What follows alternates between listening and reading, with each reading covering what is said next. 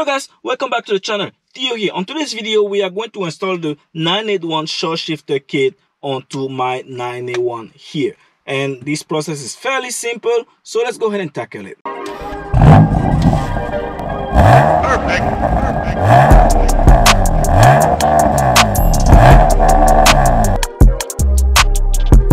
The first step here is to take these side pieces off. So to do that, you simply pull it off on the side like this and follow around the corner, as you can see, and it comes off right here. And you do the same on this side. You put that on the side here. You also do the same here.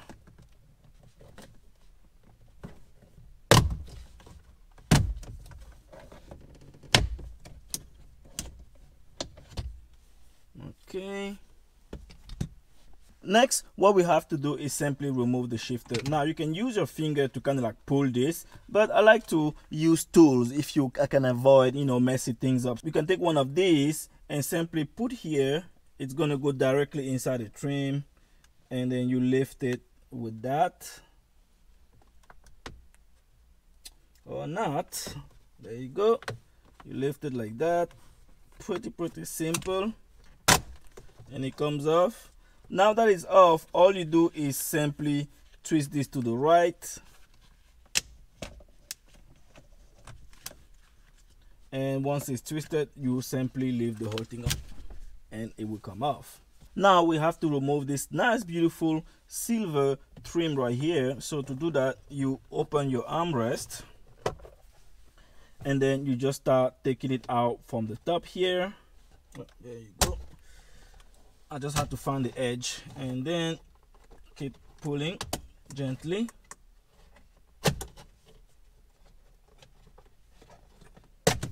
There you go. Make sure everything goes in place. Put it on the side. Next, what you do is remove this trim right here. Simply lift it and that's it. That comes off. You put it on the side. You can also remove this right here. Simply lift it. Next, you have to remove the center stack. You can actually close the armrest for now, and you simply lift it from the corner here. This one is not trying to come off. There you go. Should come out in one piece. All right. And make sure that you also unplug it here and put it on the side. The next step is simply to remove this little holder here. To do that, you simply push it forward and that will also come off. Now you have a few screws that you have to remove. 1, 2, 3 right here, and 1, 2, 3 right here on that side, and those are T25. Once you remove that, there's normally 4 bolts here that's holding the AC and the radio. But first, before you actually remove those, you have to remove these little tabs that are securing here. There's one here and then also one on this end. They look kind of alike, but because I don't want to mess them up, I'm going to put one on this end and one right here, just so that I know which one go left and which one go right. Now you are exposed here with the 4 screws. These are still T25, so you go ahead and remove those. Now that you have removed these 4, you can go ahead and slide the radio out just like this, and then you can just simply place it to the side just like this one. What we want to do next is just remove the AC control. Then we're going to put back the radio, because the radio is really going to be on the way of what we want to do after we remove the AC control. To remove the AC control, you simply pull it up and it should come off. There you go. So you use the tab here on the corner to kind of like push it up. Then you go ahead and unplug all the cables. Okay, we put this on the side, and what we want to do next is to put back the radio in, because you don't want to stress these cables that are holding the radio. So you just leave it like that. You don't have to push it all the way through. What we have to do next is simply remove this trim right here. To do that, since we already removed the screws, you simply lift it. I have to open this again for it to come off. And after you lift it, on the top here, it's a little tricky to remove. So all you have to do is pull it up here and it should come out. Okay. So to remove it, literally what you have to do is this clip right here, you have to take a tool like this, put it on the side here, and there's a little, this thing right here that you have to put on the side so that you can release this clip. Once you release that clip, it comes out pretty simple. You put it on the safe side.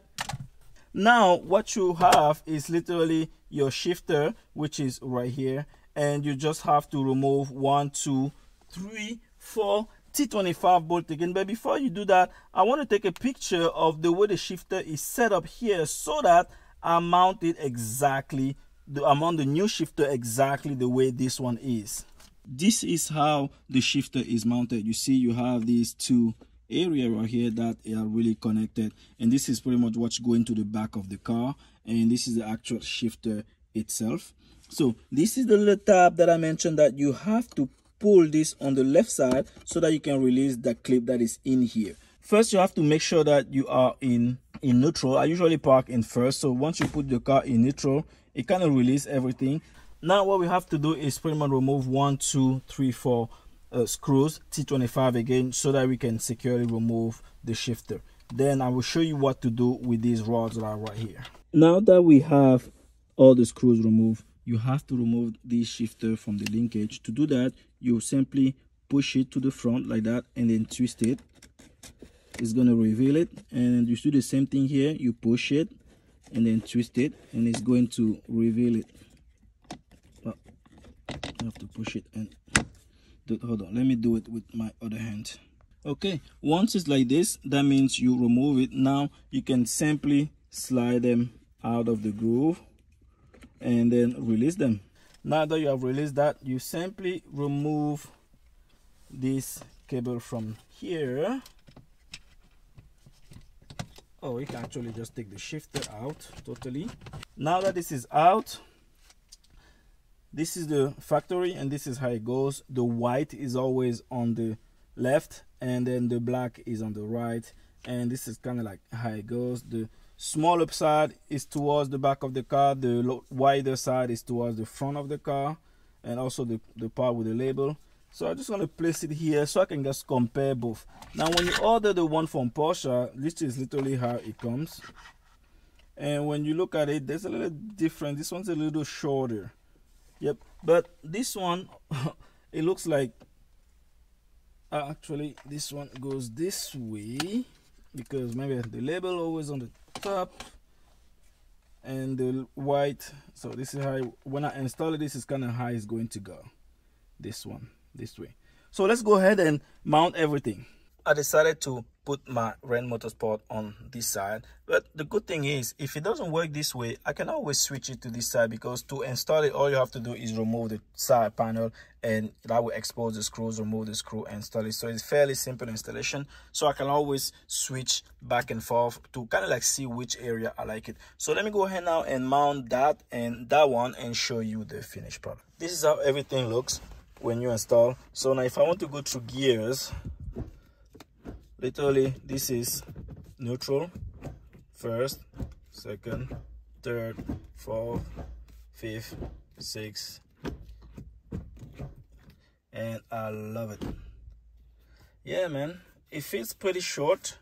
Now I just have to see how everything plays with, you know, when I put it in gears and I start driving. And my Ren Motorsport, I put it right here, and I think it's a little flimsy. I'm going to make a quick review shortly about this in my phone. So man, thank you for watching, and this was just a simply installation of the 9-in-1 short shifter on the Cayman, and it looks dope. Thank you.